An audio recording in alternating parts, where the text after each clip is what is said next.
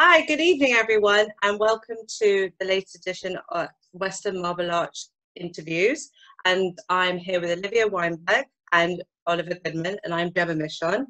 And we're here tonight to discuss everything business. So I'm going to hand over to Olivia to introduce herself. Hi, I'm Olivia Weinberg, and I founded my brand OW London in 2015.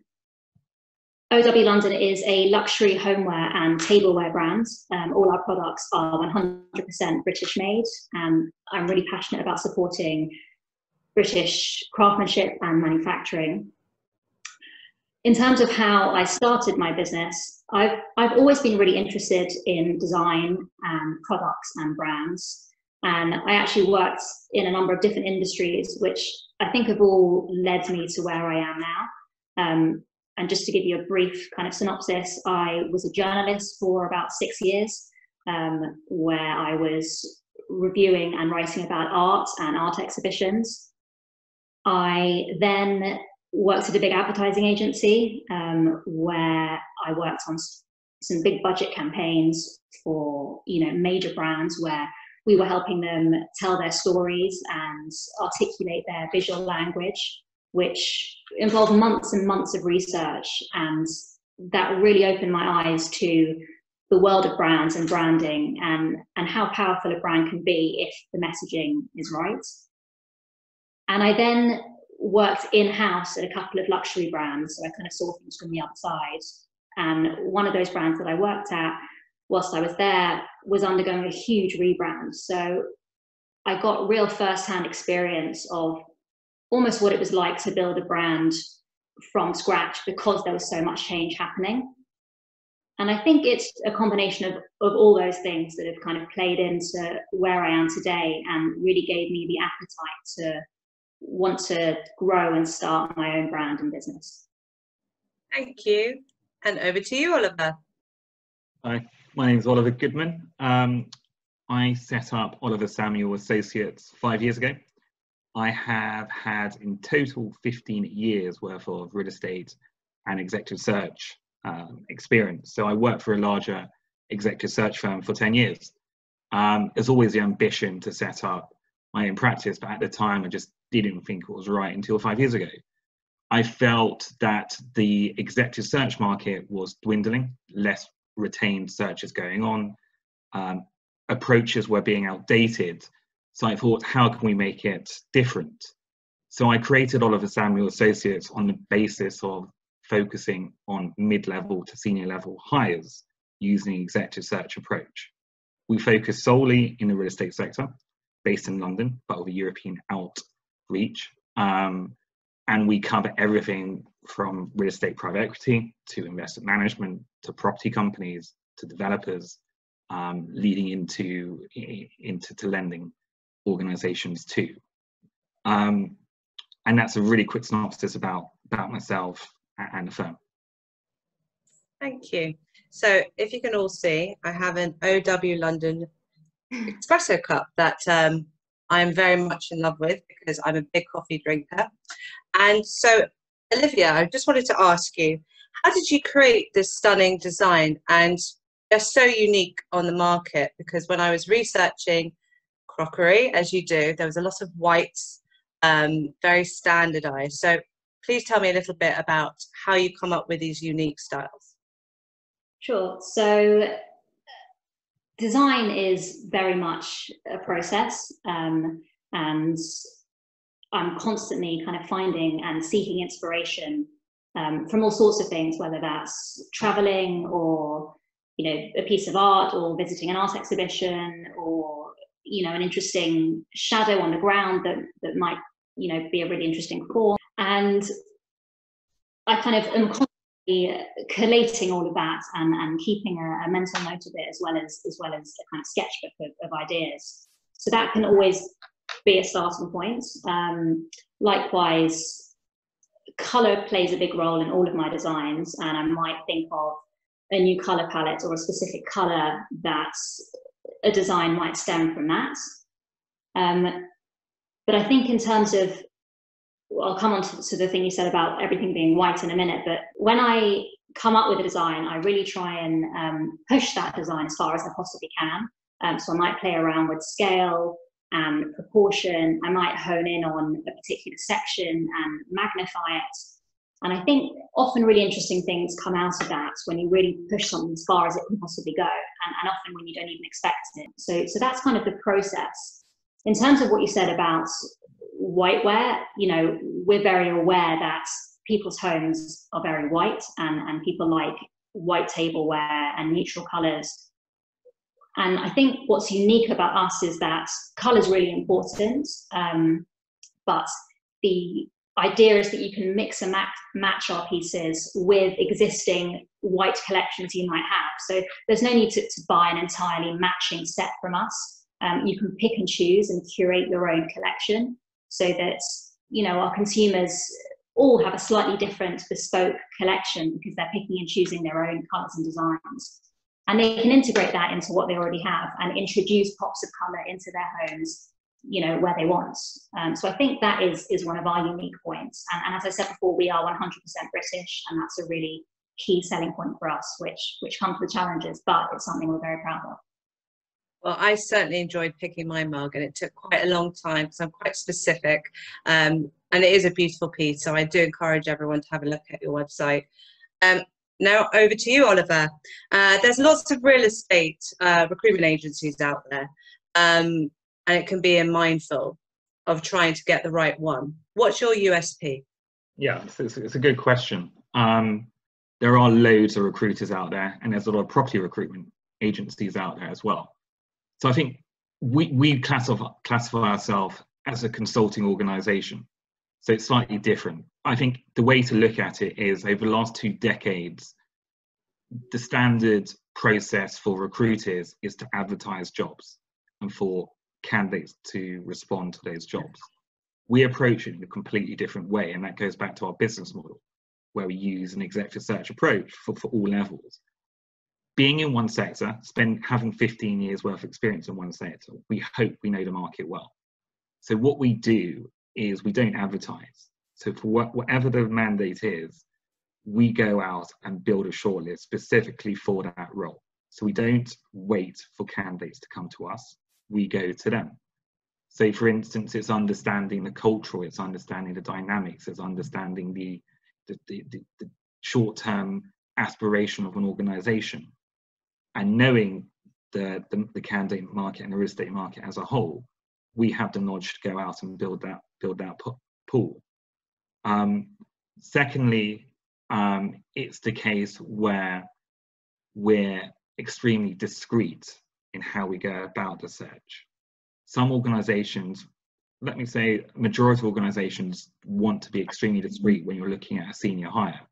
So if you've got an old form of an approach by waiting for candidates to apply for jobs, some people can guess who it is. However, if we're actually approaching candidates and actually understanding the cultural fit, understanding the experience, understanding what they've done in their career and what they're looking for, it allows us to really shape that shortlist better for clients. So I guess it's about being proactive rather than reactive in our approach.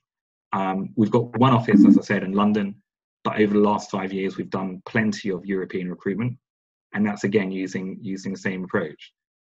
So our network is key. We hold confidentiality as a crucial part in terms of both a candidate perspective and also client's perspectives. And it's trust. It's not the case where a recruiter puts in a candidate just to get a fee. From our side, it's about a long-term partnership, ensuring an organization trusts us to put in the right talent. So I guess that's what our USP is. Yeah, thanks. The past couple of months with COVID has brought devastating effects, especially on small businesses. So Olivia, I'm sure you've had plenty of challenges. What has been the biggest one for you? And also, what have you learned in this period? I think, of course, it's been a massively challenging time for everyone. And, you know, the retail industry has suffered hugely. And, you know, I don't think we'll ever be the same again. I think challenge-wise, you know, our wholesale orders pretty much stopped overnight, as, you know, literally department stores, shops, all our stockists, you know, were closing their doors, and, you know, there's very little build up to that. So that just suddenly stopped, which was really worrying, and there was absolutely nothing that we could do about that. On the flip side, and almost simultaneously, we started to see a real spike in web sales. And, you know, we started to think that there was a real e-commerce opportunity here, which I guess was a silver lining. And actually, we started to focus our energy and attention on more of an e-commerce strategy. And we had the space to do that because there was no distractions from worrying about, you know, things that were out of our hands. So I guess it has been very challenging. There have been some positives which have come from it. And, you know, like anything, it's about responding and trying to pick yourself up and trying to move forwards. So yeah, it's been really difficult, but there have been a few positives. And it's true, we were pretty much in lockdown overnight. So the businesses like yourselves, who are, like you said, are really trying to get business through the door through department stores, with overnight doors were shut. It was a state of panic, and for everyone else. And with you, Oliver, real estate has had some serious complexities over the past 2 years. We had to deal with Brexit and now COVID. You must have seen a huge amount of increase of applicants over the past 2, maybe 4 months. And it is a challenging time for everyone. How do you encourage your applicants to move forward? People have got so much uncertainty right now, and they obviously need a job, and especially in specific areas like real estate. As your role as an app, So how do you do that? I guess to manage candidates' expectation is key, because that goes back to the trust point beforehand. However, let me answer it in a slightly different way. Sure. I think with Brexit, every organisation was trying to plan how to get over to Brexit, but it was impossible to do so. So the majority of our clients had that at the back of their mind, but continued as usual. So when that translated into the recruitment cycle, it wasn't really affected in our kind of client pool. So that wasn't really an issue. I think COVID has had more of an effect. If you're looking at certain organizations, they found different ways to reclaim income. So real estate funds, they get management fees, so it hasn't really been affected. However, some of the clients, like property developers or property owners, when they're looking at gaining or collecting the rent or refinancing developments, they've been more affected by property and COVID itself. So due to the furlough scheme, we haven't seen a true effect of the labour market and redundancies in the labour market yet. That will happen more in the next 2-3 months. I think some organisations will genuinely look to cut back to reduce costs. I think other organisations will look to use this as a restructure and see where they can cut costs for a restructuring point of view. The labour market as a whole, I think in the next 6 months or so, will, in our circle or our sector, will recorrect salaries. I think over the last 5 to 10 years, especially at a mid-management level, within certain positions, salaries are hugely inflated. I think that's just due to simple economics, which is supply and demand. But now there'll be less of supply of jobs. There'll be a more demand from candidates, which will actually probably even out the actual salary expectations of certain candidates. So it's an interesting dynamic, but I still feel from speaking to clients over the last 2-3 months, it hasn't affected them because they're still seeing opportunities. They're seeing, again, in our client pool, the distressed real estate sector might bring them opportunities in the next 6 months, which will relate to more recruitment needs as well. So it's a double-edged sword, really, where some organisations will be looking to reduce staff and won't be recruiting, whereas other organisations will be looking to exploit the situation. Going back to the original point, it's just ensuring we're there for candidates and for clients to to give them as much support and as market intelligence as we have, and ultimately trying to secure them with talented individuals. Great, thank you. This is quite a broad question, and I don't apologise for it because I get asked it a lot. What are your career's highs and lows? I'm going to start with Olivia. So, yeah, I guess it's maybe quite early to talk about, you know, major career highs and major career lows. But as any business owner will tell you, you know, there are setbacks all the time. And I guess it's how you respond to them that's the important thing. I think something that springs to mind is I remember going up to visit my factory in Stoke-on-Trent, which is the heart of the potteries and where all our products are made, and having what I thought was a really productive, exciting meeting where we were talking about new products and what was in the pipeline and next collection. Left feeling great, and that was on a Friday, and I remember waking up on Monday morning and receiving an email from the factory's lawyers saying that it had gone into administration. And literally, you know, everything crumbled in an instant. You know, I built a really good relationship with that factory. Things were finally moving smoothly.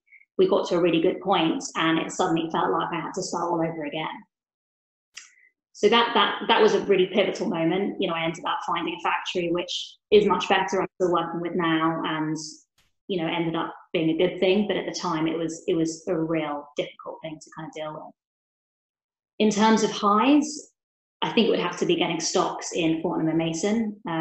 It was kind of a years in the making. I was sending emails so often, hounding the buyers for months on end. Mostly they were ignored, and finally somebody responded to me, probably out of sheer frustration, and invited me in to have a meeting, which ended up going very well. They subsequently placed an order, and they are now our biggest account. We've got a great relationship with them. They order pretty much every month, if not more. And you know, certainly pre-COVID, things were going really well. So you know, persistence is key. It's kind of another lesson learned there. Well, I remember watching a TV program and seeing your mugs on the coffee table, and I was like, oh, that's a proud moment as a friend of yours. So I was surprised that wasn't in one of your highs. Oliver, over to you for that same question. I think so far the high has to be setting up the business. Yeah. 10 years at a previous organisation and making a step or taking a step in setting up their own business is daunting for anybody. So that has to be a career high. We've had some great success over the last 5 years, and hopefully that will happen in the next 5 years and beyond. I think the career low, it's quite interesting. I don't think anybody goes to university to think I'm going to be a recruiter. I think it's fall into it. But my career low has to be when I first started executive search or recruitment, struggling. I think in the first 2-3 months, I wasn't good at it.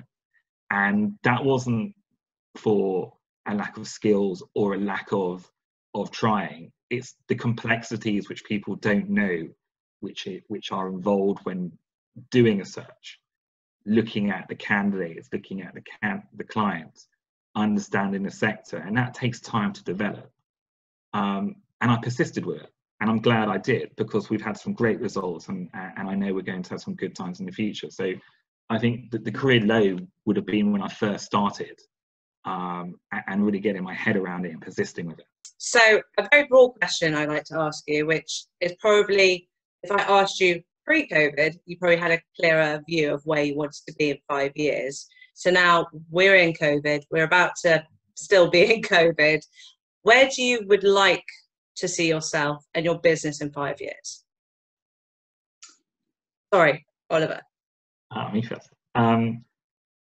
So the plan in the next 5 years is to gain a greater market share in the sector we're in. That's first and foremost. we have to increase our market share internationally as well. So we've got a good presence in the UK. We can grow that further, but also to grow that across Europe and hopefully further afield.